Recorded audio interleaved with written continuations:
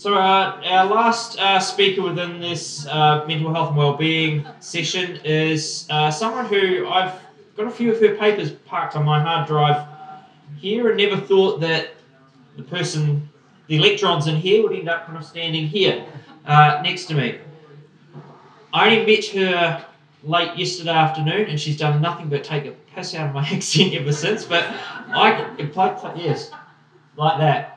And I quite like that, so she's a good bloke in my book. She's all right.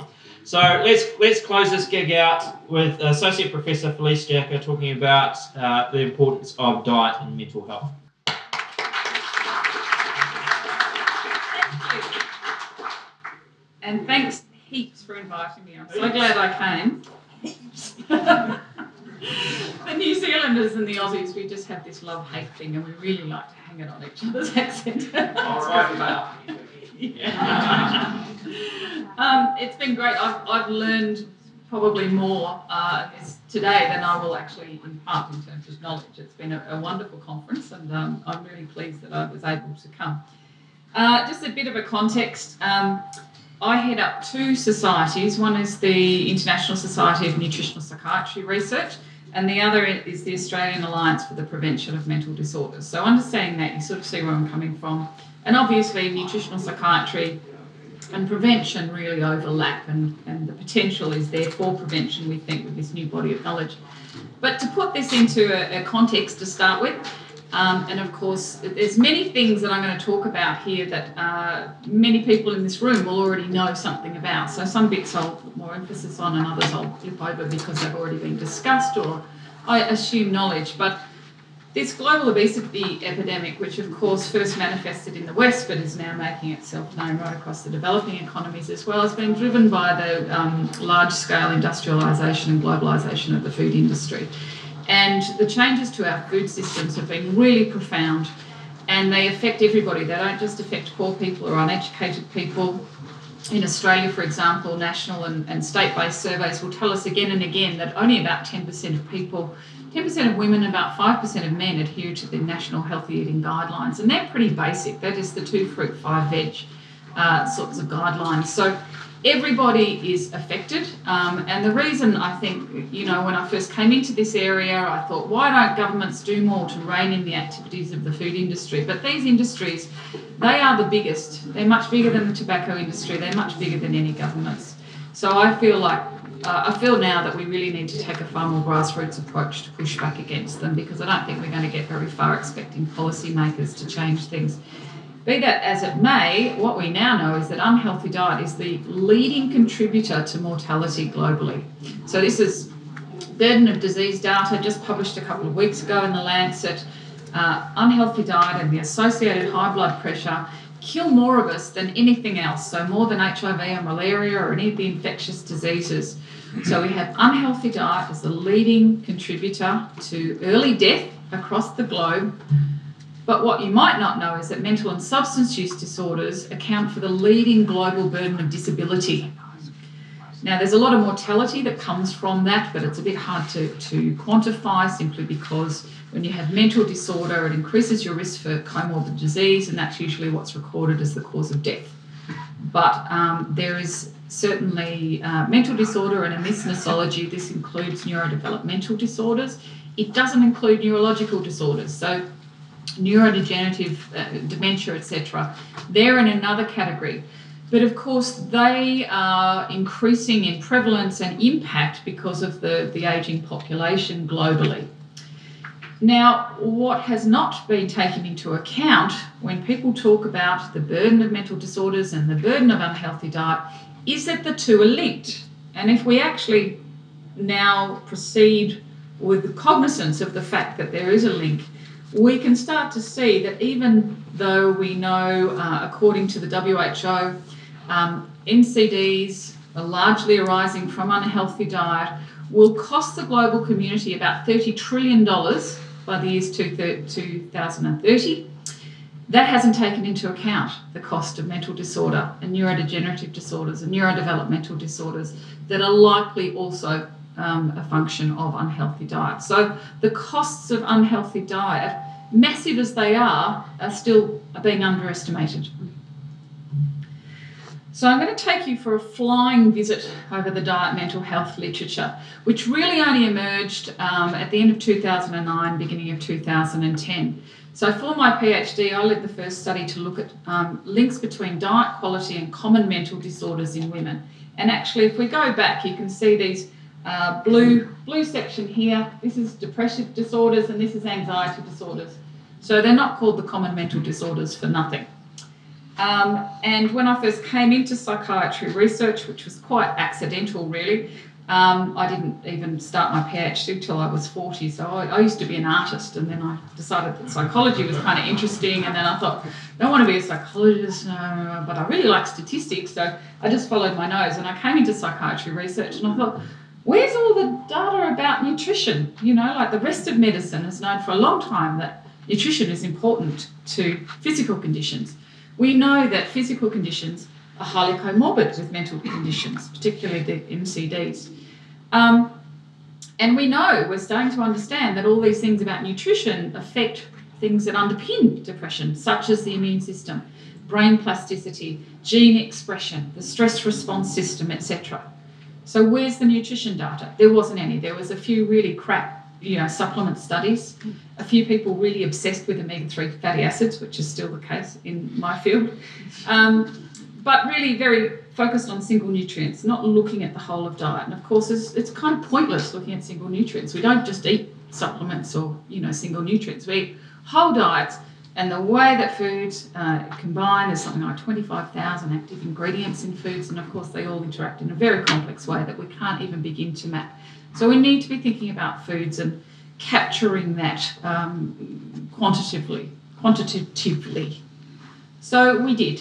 And since the end of 2009, beginning of 2010, there's been a huge number of studies from around the world that have looked and seen and reported inverse relationships between measures of diet quality and both the prevalence of and the risk for depression in particular.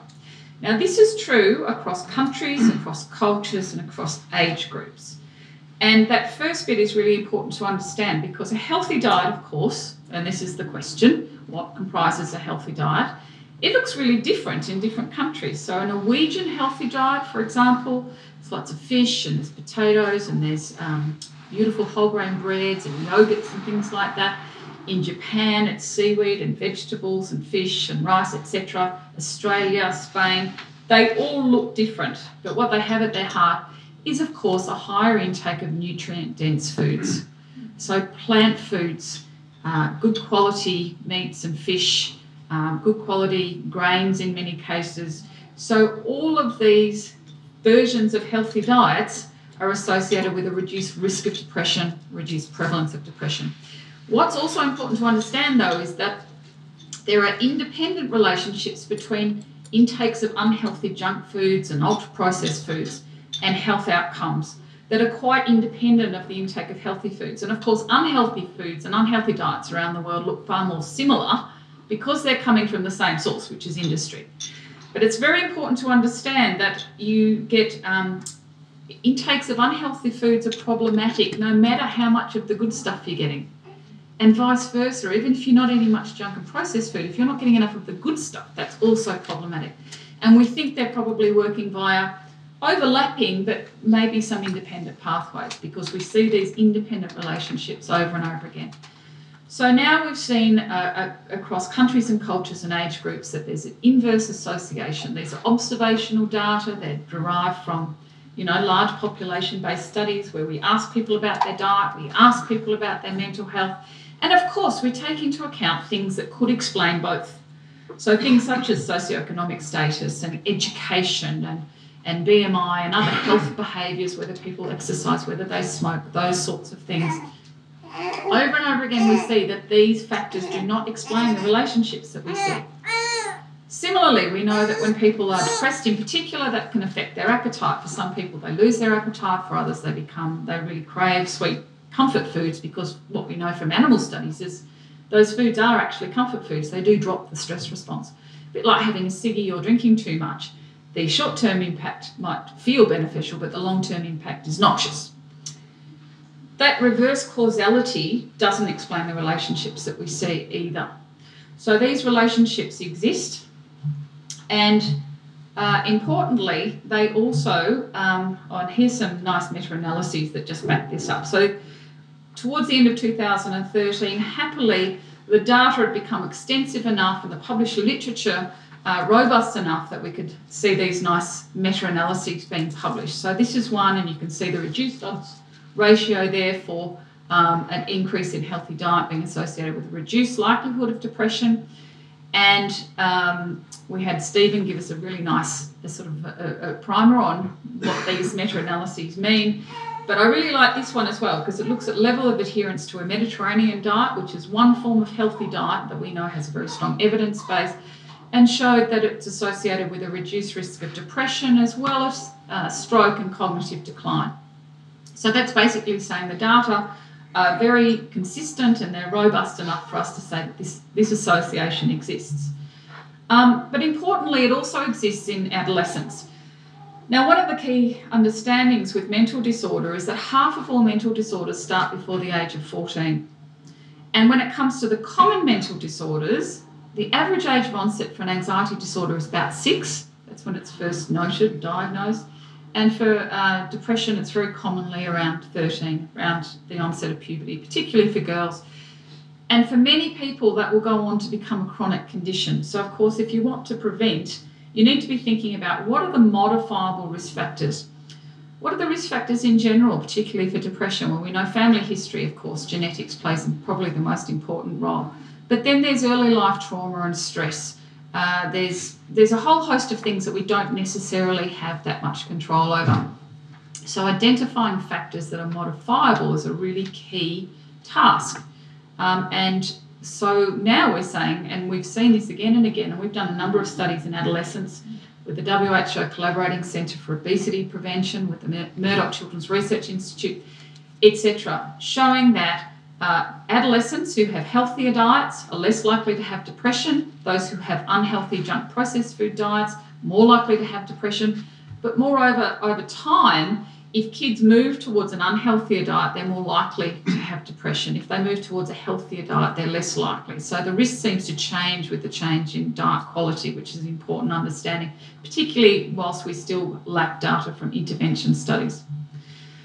But what I really wanted to know was, and again with this prevention hat on, going back to the start, what is the possible role of early life nutrition in modifying the risk for mental disorder across the lifespan? So thinking about Dohag and the Barker hypothesis, we know that early life nutritional exposures, what happens in utero in the first few years of life, modifies the risk for NCD. Does it also modify the risk for mental disorder? I was fortunate enough to get funding from the large NARSAD Foundation in the US to go and look at this question and test this hypothesis in the largest cohort study in the world, which is in Norway. So the MOBA study has data from over 100,000 mother-child pairs. They're collected over time. We had access to data from about 23,000 mothers and their children. This is the paper that was published out of this. This was in JARCAP, which was good because this is the leading journal in paediatric research. And as I said, we had data from more than 23,000 mothers and their children. We had data on mothers' diets during pregnancy. We had data on children's diets during the first few years of life.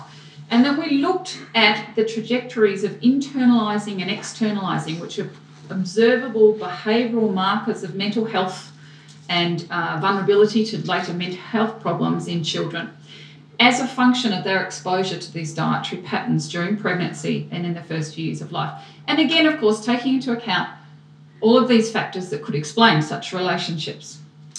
And I won't go into huge amounts of detail, but I will give you the summary, which was that the children whose mothers had higher intakes of junk and processed foods during pregnancy, quite independent of what the kids ate in the first few years of life and all of those other factors, consistently had higher levels of these externalising behaviours, so anger and aggression and tantrums, etc. But the kids' diets were also important. The kids who had higher intakes of junk and processed foods had higher levels of internalising and externalising sadness, worry, crying, nightmares, etc. But independently, again, lower intakes of healthy food were also linked to high levels of these behaviours. And it looked like the data suggested that over time it was actually not getting enough of the good stuff that was even more important than the unhealthy stuff. Now that's great, but that's just one study. Happily, this has now been replicated in 2 other gold standard cohort studies. So these are data from the Generation R study in the Netherlands. Again, they looked at mothers' diets during pregnancy with 2 constructs.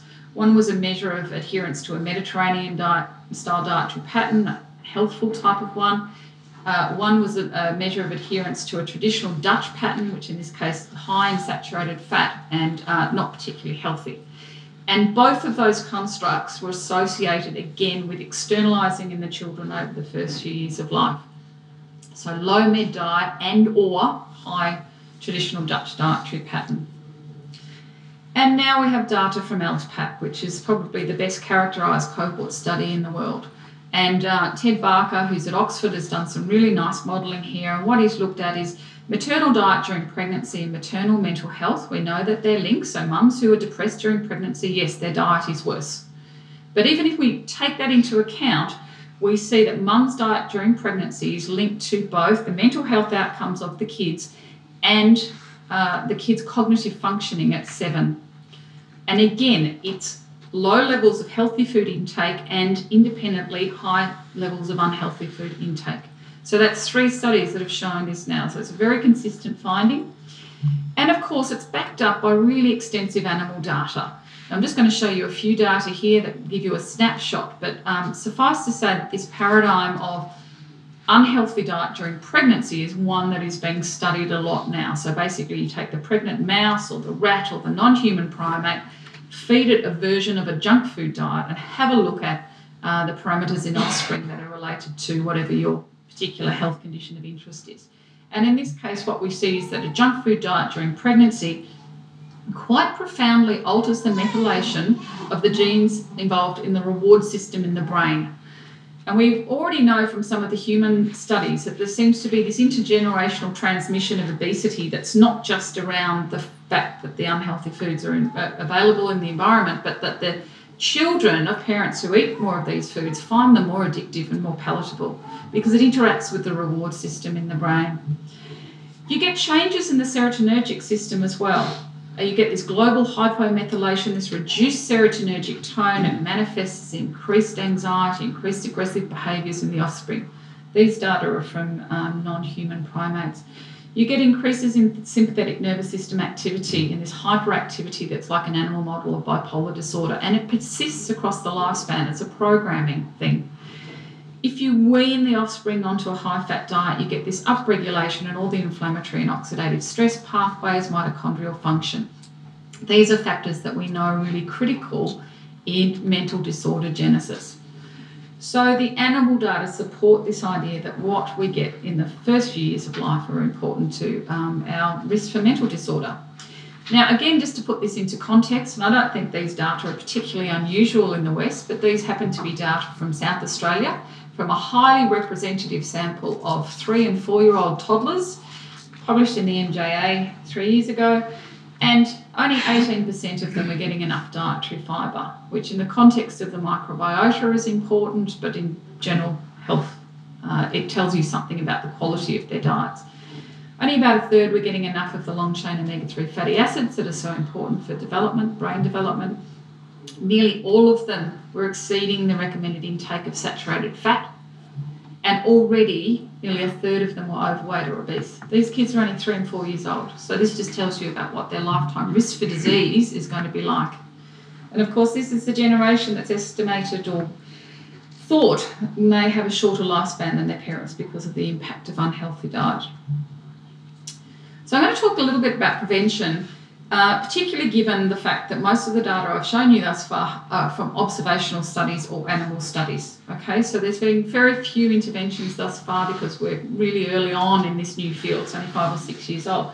But there's been a couple of studies that suggest that if we improve diet, we might be able to prevent depression. So the first lot of data come from PREDIMED, and some of you may know PREDIMED is the largest dietary intervention that's ever been mounted or attempted. It's in Europe, and what they did was they recruited older adults who were at elevated risk for heart disease or cardiac events, randomised to 3 different groups.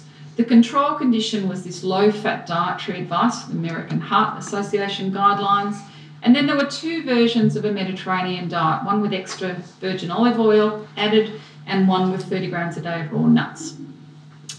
And the people in the trial were given lots of education and support, plus some of the food products, over quite a bit of time.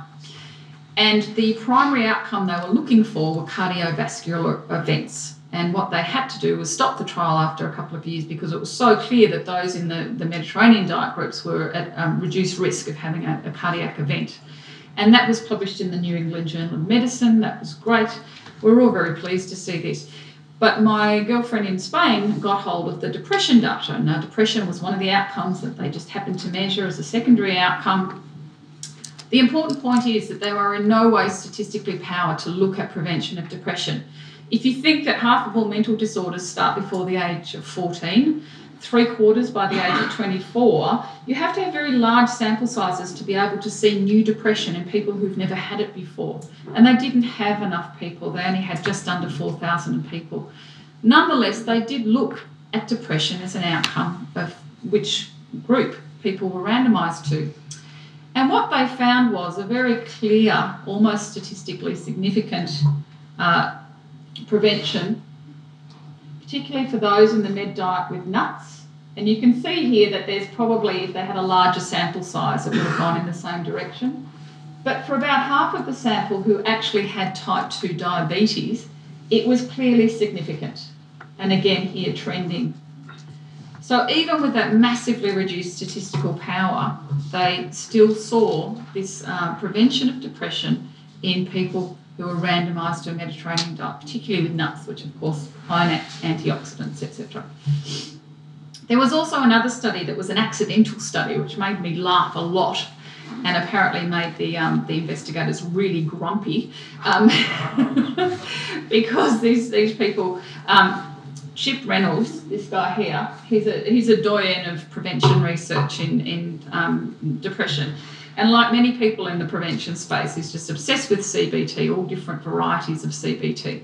So in this particular study, they wanted to test their particular brand of CBT to prevent depression in older people who already had elevated symptoms of depression. So if you've got depressive symptoms, you're 4.5 times more likely to go on and develop clinical depression over 12 months. So they wanted to test whether this form of CBT would actually prevent the clinical depression.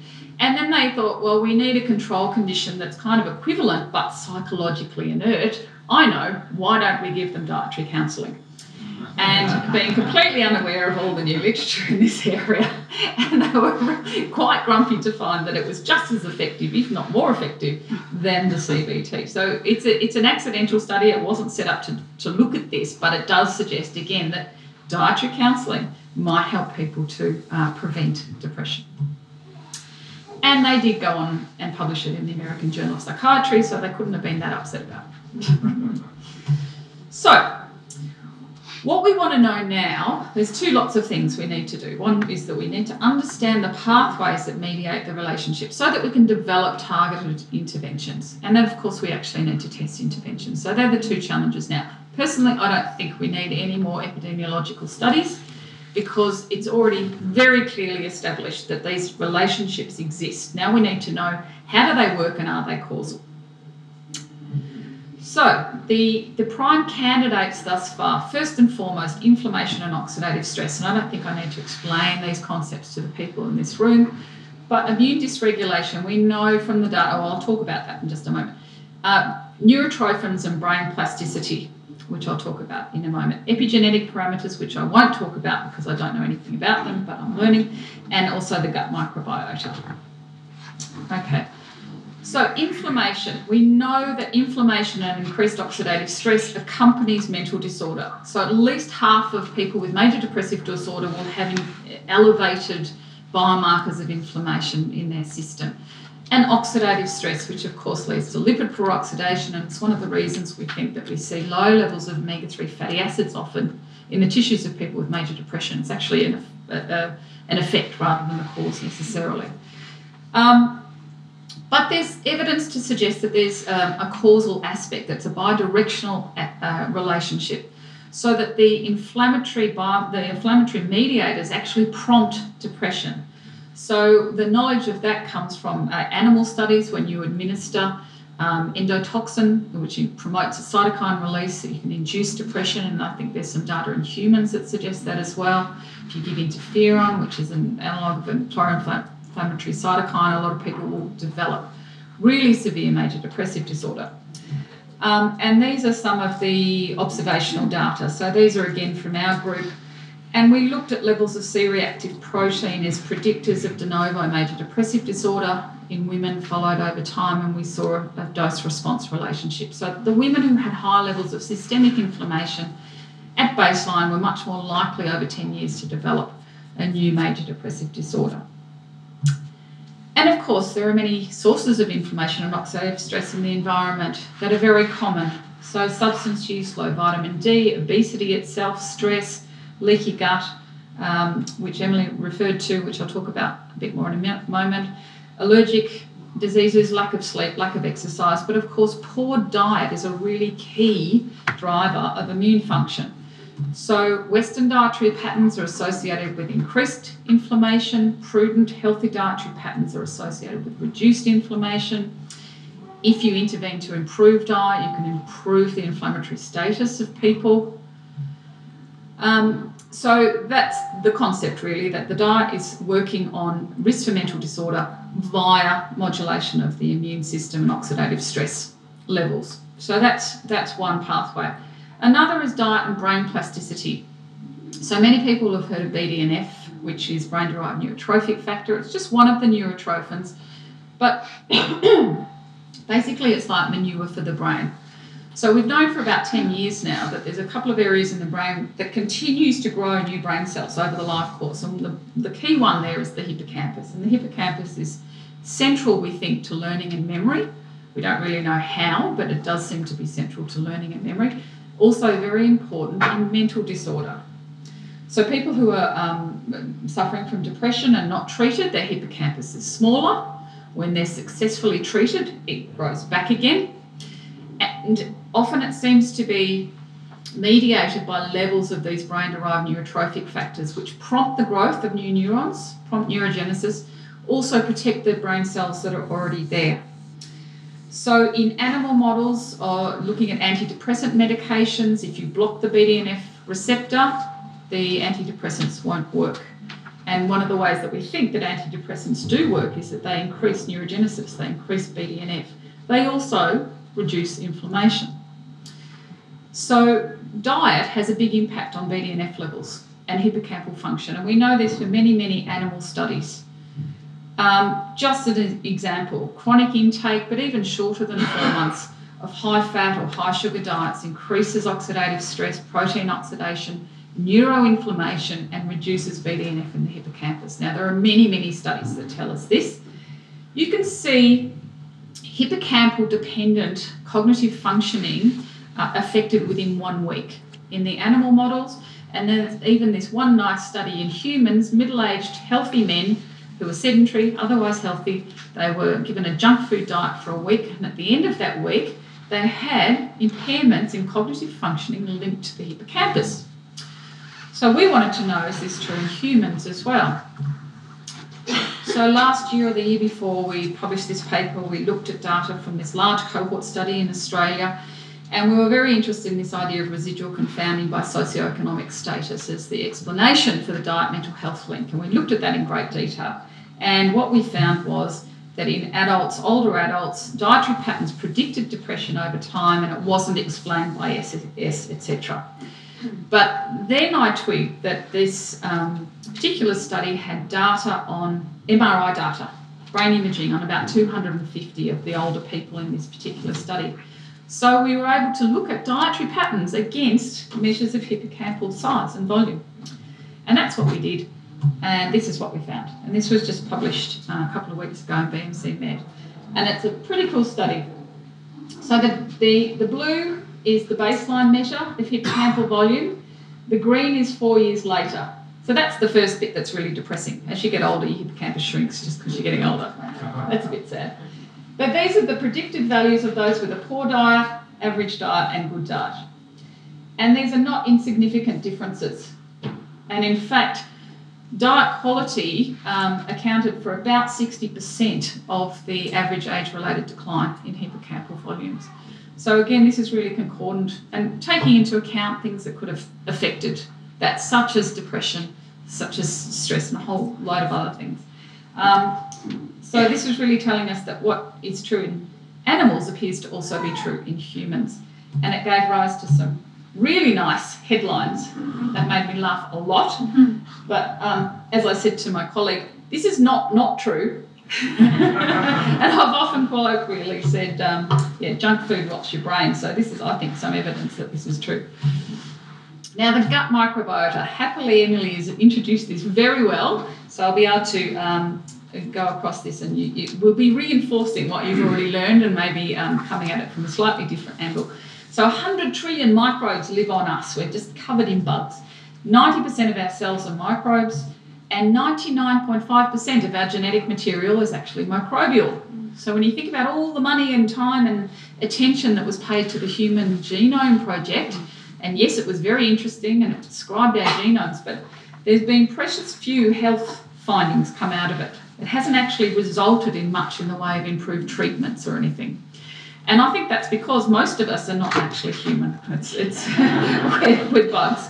So we need to be looking at the microbiome, and of course the Human Microbiome Project I'm far more interested in.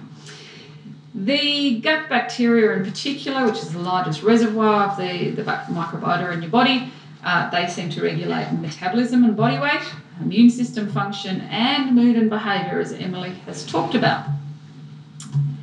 And of course, they're highly influenced by age. So by the age of 2 or 3, you get this stable enterotype. Up until that, it's largely malleable, it would seem. Geography, where you live in the world, is really going to have a big bearing on your enterotype. Stress. Stress changes microbiota really fast. A couple of years ago, I had a really stressful event that was related to the NHMRC in Australia and funding. And almost overnight, I developed gum disease. And I went to the dentist and I said, why would I have gum disease? I floss. I'm really good with my oral hygiene. He said, are you stressed? And I said, yes, I'm very stressed. And he said, oh, well, that would be why, because it changes very fast. I'm very interested to know what the relationship is between the oral and the gut microbiota, because it might be a lot easier to get oral samples from people than stool samples, but that's another question. Medication use, of course, particularly antibiotics. Not just antibiotics, though. I mean, in psychiatry, one of the major issues is the use of antipsychotic medications, which can often be life-saving for people. They're necessary, but they make them get extremely fat and very unhealthy metabolically. And there's 2 studies now that I know of, possibly more since I last looked, that tell us that it's likely happening through the microbiota, that if you give olanzapine to mice, it changes their gut microbiota within hours, and that is transduced to changes in glucose regulation, insulin sensitivity, etc., within 24 hours towards a very obesogenic type gut microbiota. And of course, there's implications of all of the antibiotics in the food system. But diet is key. Long-term diet is determined, your enterotype is really determined by your long-term dietary patterns. But of course, you can also change your microbiota very quickly, within hours, by changing your diet. Now, this is the thing. When I came into psychiatry research and this whole idea of nutrition and mental health, I was very influenced by Lauren Cordain and the whole paleo thing. And this is before we knew about the microbiota, and this idea that your genotype takes a very long time to change. You know, it made some sense. But now we know that microbiota, which is most of us, change within hours. And it's likely that the microbiota really become optimised to your environment. And that's why someone, you know, in the northern Greenland or northern Canada can live happily and healthily on a diet of seal blubber, whereas we couldn't. If we went there, we would be sick pretty fast, because their gut microbiota are quite happy with that. They've worked out how to do that. You know, the gut microbiota of people in Japan are optimised to break down seaweed, which is not the case with us. So it's when we think about traditional diets, no matter where they are healthful, probably not just because They're much higher in nutrients and lower in processed unhealthy foods, but also because our gut microbiota are optimised to those. But that's not to say that we can't change our gut microbiota, and they do adapt to our environment very readily. This concept of leaky gut is really important because we are starting to understand it's probably going to explain a lot of ill health that is related to diet and stress. So your gut barrier is it's highly active, it's highly bioactive, but it's supposed to be largely impermeable because the stuff that's in your guts is supposed to stay in your guts. But there's many things that appear, and we're finding more and more all the time, to open the tight junctions and allow the contents of the gut to spill out into the bloodstream.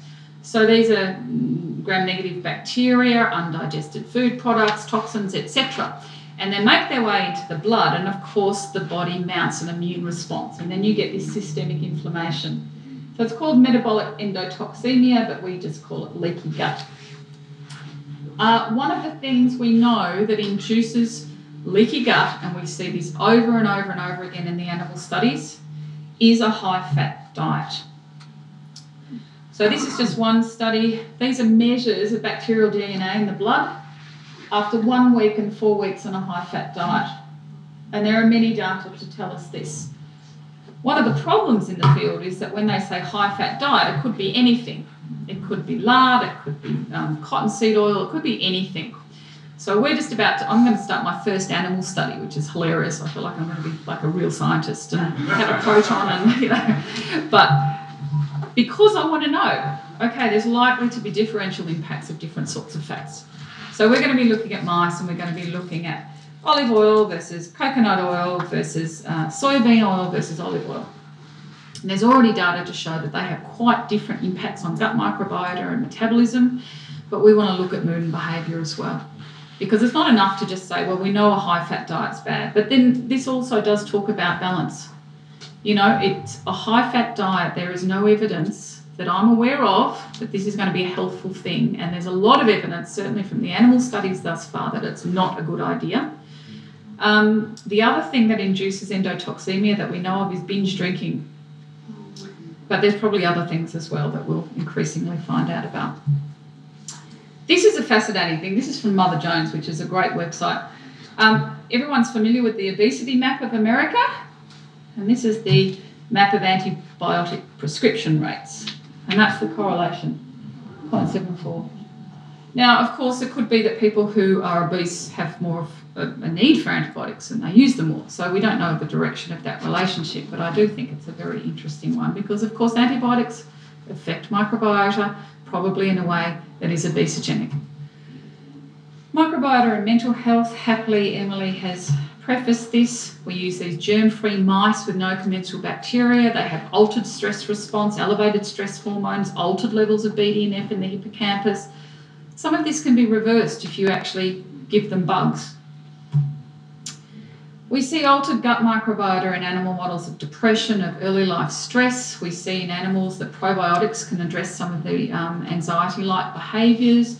This particular one, Lactobacillus rhamnosus, we've just found out that we didn't get a grant from the NHMRC that we put in collaboration with the group in Cork in Ireland, who are really the world leaders in gut-brain axis research, to test this as a treatment for major depressive disorder. And we didn't get it. But we're going to try again next year. And if you do fecal transplants with mice, you can switch their behavioural phenotype and make anxious mice less anxious and vice versa. Same as being fat or not fat. So that's pretty compelling. And of course, there's some early data that probiotics can be useful in ameliorating psychological distress and even changing brain activity in the area of the amygdala, which is the primary seat of emotional functioning in human. But these are all very early data. They're mainly done in healthy volunteers. We think that the gut microbiota is probably a key pathway that mediates environmental exposures such as poor diet, stress, and some medications and other environmental exposures that we know are toxic for health. They do that via the gut microbiota. That's what we think, because the gut microbiota impact on the stress response system and brain plasticity and immune function and all of those other pathways that I discussed. And the really great thing about it is that we now have the tools to characterise the gut microbiota and, of course, target them. So the more information we have, the more likely it is that we can intervene. So this is where we are now, because I'm interested in prevention and because I think early life is where we really need to focus our attention. What are the opportunities for early life prevention of mental disorder? So the key understanding with the gut microbiota, and I think this is out of everything, the most important understanding is that the early gut microbiota of the newborn drives brain development. And we know this from all the studies that have been done in germ-free mice. The gut microbiota determine the integrity of the blood-brain barrier, microglia function in the brain. They drive brain development. So theoretically, if you have a suboptimal gut profile of the newborn, you're going to get issues with brain development. The gut microbiota, of course, also run the innate immune system and help the body to develop that innate immune system. So the newborn gut in that first 2 or 3 years of life is really critical to what happens to the growth and development of children. This is what we understand from the animal work so far. Where do babies get their gut microbiota from? Well, they get it from their mums. They're exposed in utero, but then they're largely seeded on the way out from the mother's vaginal microflora. That is, of course, unless they're born by caesarean, which is unfortunately very common. The babies born by caesarean have a very different gut profile that's associated with an increased risk of obesity and possibly other outcomes. What affects the vaginal ecosystem? Well, it's the same sorts of things that affect the gut and the oral microbiota. So body composition, diet, infection, antibiotic treatment and stress. And of course, during pregnancy, it is not uncommon for women to be given antibiotics prophylactically and for other conditions. Mothers of children with autism were found to have greater frequency and severity of vaginal bacterial infections during pregnancy. And of course, stress during pregnancy alters the vaginal host immunity and the bacterial composition. So all of those things, diet and stress and being overweight and medication use, they affect the vaginal microflora as well as the gut microflora. So we need to figure out how we can optimise the vaginal microflora so that the baby gets the best dose on the way out. This is a really interesting study. It's very preliminary, it's underpowered, but nonetheless, this was just published. This was an RCT in 75 newborns. They were randomised to get either L-rhamnosus GG, which is a bacteria that's commonly in yogurts and things like that, versus placebo. And they were looking to see if it could avert allergic disease, eczema, etc. These kids have been followed up now for 13 years, and what they've found is that at the age of 13, attention deficit hyperactivity disorder or autism spectrum disorder was diagnosed in 17% of the children in the placebo group and none in the probiotic group. So now, as you can imagine, there's a huge amount of effort going into trying to characterise what an optimal gut microbiota might look like in the newborn so that we can prophylactically administer these probiotics. It makes a lot of sense. It's a very low-risk thing to do. One of the nice things is that there's probably things that we can do to mitigate negative impacts on microflora in the newborn. So this is an animal study just published showing that N3 fatty acids can reverse the impact of early life stress on the gut microbiota. And of course, breastfeeding seems to be quite helpful as well. This is a really key study that really speaks to the same thing. So this is Elaine Hazau, she's at Caltech. They developed a very nice animal model of autism spectrum disorder. And what they do in the pregnant dam is they promote an immune response, which we know is linked to the risk for autism and also schizophrenia.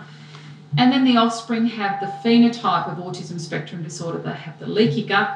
They also have the behavioural characteristics, stereotypic and repetitive behaviours.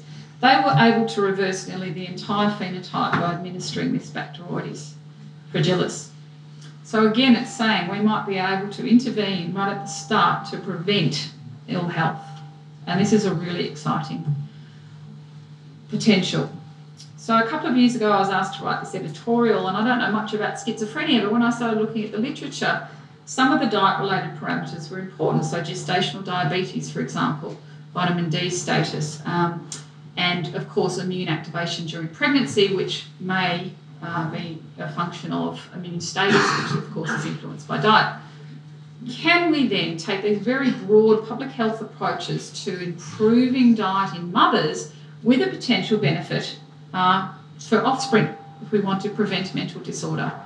It's really hard getting mothers to improve their diets. In Australia, most mothers do not adhere to the pregnancy guidelines. We know that, and in fact, their data just suggests that their diets actually get worse over the course of their pregnancy. But we think that maybe by taking a very targeted, gut-focused approach, we might get some traction. So this is a pilot study we're just starting with a PhD student, collaboration with the Murdoch Children's Research Institute and the Alimentary Pharmabiotics Centre in Cork in Ireland. And women coming into their third trimester will either get a dietary workshop and support and education, or control condition, which I won't go into now because I'm running out of time, to improve their diets during that last trimester of pregnancy. The idea being that we're going to try and improve their microbiota before the baby comes out. And then what we'll be looking at is feasibility. Can we get women to improve their diet by taking this targeted approach? But then, do we see a difference between the groups on the mothers and the children's microbiota and the metabolites, such as the short-chain fatty acids? Do we see changes in epigenetic parameters? Do we see differences in inflammatory biomarkers, and do we see differences in stress? So, and we'll also, of course, look at a whole range of correlations and things. So that's the first step. I mean, there's many studies I could talk about that we're doing or that we're planning to do. But this one I'm really interested in. Can we just take this public health approach and try to influence the maternal environment? It may benefit mum's health, it may benefit the children's health going forward. So when the study was published in the American Journal, there was a very nice Marlene Freeman, who's also at Harvard, did a very nice editorial. And I think it's true now that this is starting to come to pass, both compelling and daunting to consider that dietary intervention at an individual or population level could reduce rates of psychiatric disorders. So that's where we're heading.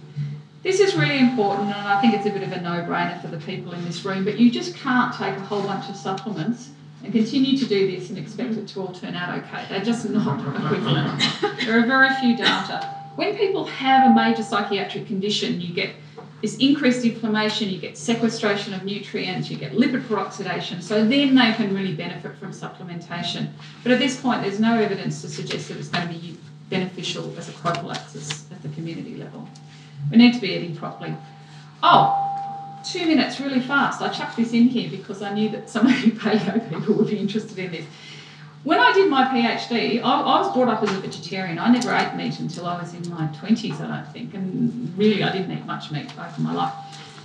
And then when I did my PhD, one of the hypotheses I had was that animal proteins would be noxious to mental health. But actually what we found was far more interesting, and actually was the strongest relationship between any dietary component and mental health was around red meat. In this case, Australian beef and lamb, which is very good quality grass-fed stuff. We know that in the US, red meat is a baddie, but we think that it's probably residual confounding that's explaining that, because people eat a lot of red meat, they also smoke, they don't exercise, that sort of thing. There's 2 studies that suggest that vegetarians or low meat eaters have poorer mental health than those who don't eat, that do eat meat. But the direction of that relationship is unclear, because it can be linked to neuroticism, which is also linked to increased risk for depression. So we wanted to have a look at this and taking into account overall diet quality, because of course people who eat more meat may be eating more junk food, but they also might be eating more vegetables and good stuff. So we need to take that into account. So what we did was we categorised the women according to the NHMRC recommended guidelines, which are for 3 or 4 small palm-sized servings of red meat per week. And then we looked at women who were either less than that, we took out the 20 or so vegetarians just to make it cleaner, or more than that. And so they were the figures according to the NHMRC recommended guidelines. And taking into account, as I said, age and diet quality, we found this. So these are women who were in the recommended category. We held them as reference. And women who had either less than or more than the recommended intakes, were twice as likely to have a major depressive disorder or a dysthymic disorder.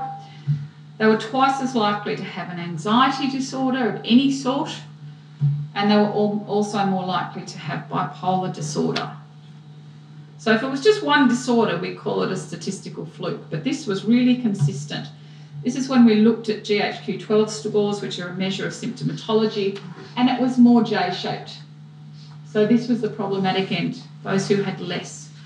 Now, anecdotally, what we hear in clinical practice is about young women who come in, they have severe depression and they're vegetarian. We're very interested in zinc, in vitamin B, and a whole range of things, iron, that all can be found in meat. And it really talks to this need for balance and the fact that probably it's really essential for our mental as well as physical health. So, needless to say, I'm not a vegetarian.